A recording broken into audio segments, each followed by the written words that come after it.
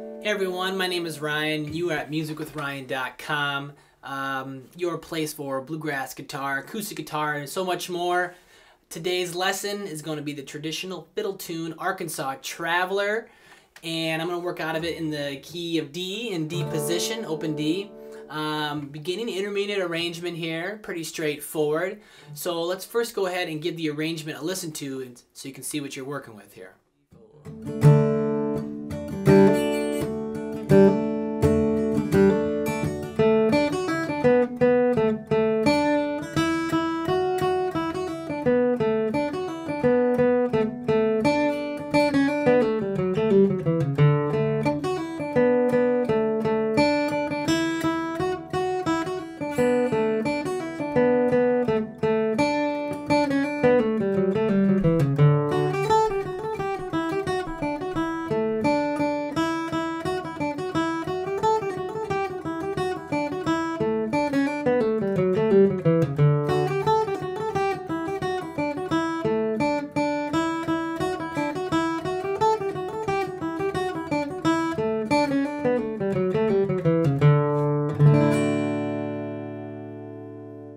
So as you see, pretty straightforward arrangement, sticking real close to that melody.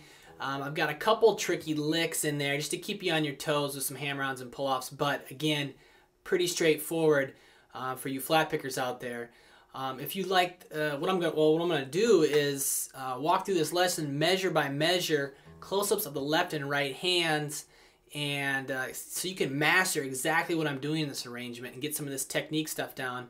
And then I'd ask you to go over to my website, musicwithryan.com, and there you can check out the full-length lesson and get about 15-17 minutes of the video, tabs for the tune, and backing tracks. And I've got some other material over there as well, ebook and other arrangements that you could check out, all in this style, in this bluegrass old-time style so far.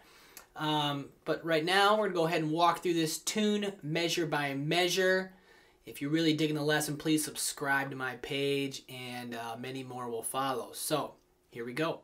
Alright, so let's go ahead and break this tune down. And for those of you new to my videos, the markings on the bottom of the staff are the pick direction, the down-ups. And if there's numbers on top of the staff, little numbers that are not the tab, those are my left-hand fingerings. And I strongly suggest, especially for achieving what I'm going for in the arrangements, that you kind of follow those fingerings closely, just as well as you would the pick directions. Okay, so the song Arkansas Traveler, key of D. Again, we'll be working on a D position. Some people capo up on the 2nd fret, but I like playing this out of open D. So I'm going to go ahead and play the first few measures for you there.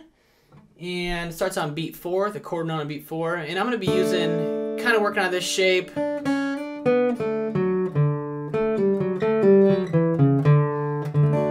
of be a different little D chord there. If you're not used to that, we're gonna get into it right now. So cool. So beat 4 it starts on. So like 1, 2, 3.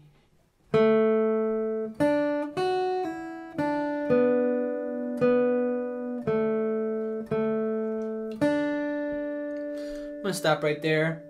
The circle, if there's a note with a circle around it, that's a half note, and it gets 2 counts. 3, 4.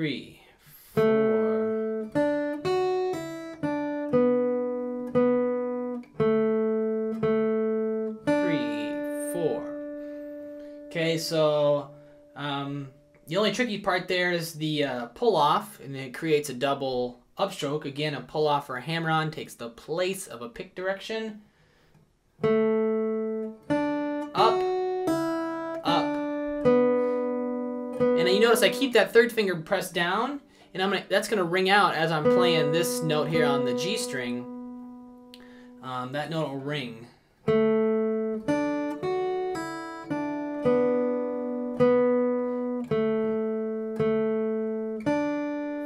Again, after those little 8th notes, I just have a series of quarter notes, and they're just down strokes, of course.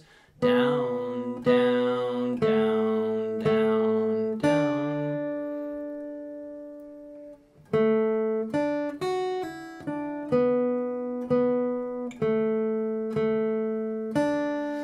want to keep this third finger down for a couple reasons. I want it to ring.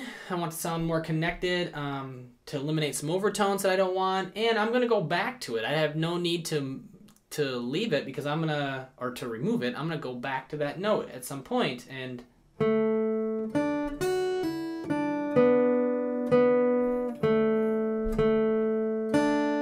you see I didn't move it, and so it's ready when I need it, so to speak.